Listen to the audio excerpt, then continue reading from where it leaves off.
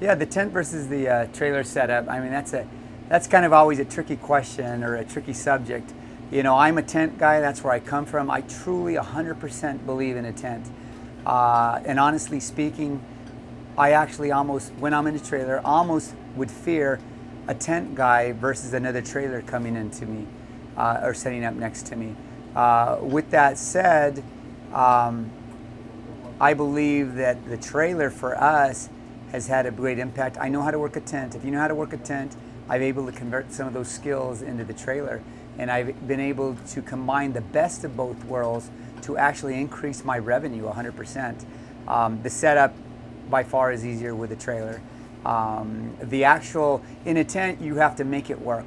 I mean, that's setting up the signs, setting up the lights, making sure that everything is actually perfect on the outside, and of course the inside as well. In a trailer, most of that is done for you, right? The graphics, the way the lighting comes into play, and so on and so forth. So a lot of that energy that I would be spending making sure that that tent was perfectly set up on the outside, I don't have to do that in a trailer. It's set up for me. The graphics are the way they need to be set up, and I'm able to use that energy to do other things right for my business, be it setting up my crew, making sure my stock is set up right, talking to the event coordinators, making sure that I've got the right position in an event, and trying to increase sales in that respect. Physically, it's a lot easier. It's less demanding. The amenities in here to have a crew come in and work for me is not as much of an issue as it is in a tent. Whereas people want to come in and work. I've got people who are always applying for a job over here, want to come work inside the tent, or inside the trailer.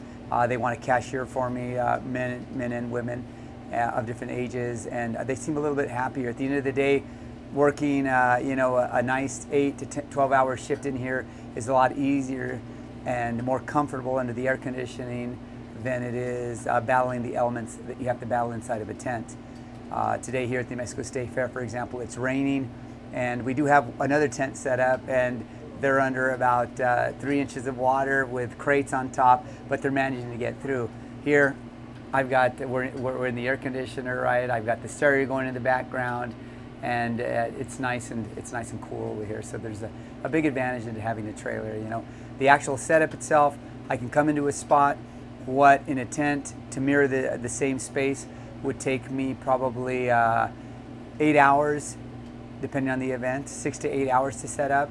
It really cuts the time down to at least a third, so I can spend 3 hours setting up. And again, focusing my attention on other endeavors, you know, like making sure that my crew is ready and rested and a little bit more focused when the time comes and we've got to put the product out.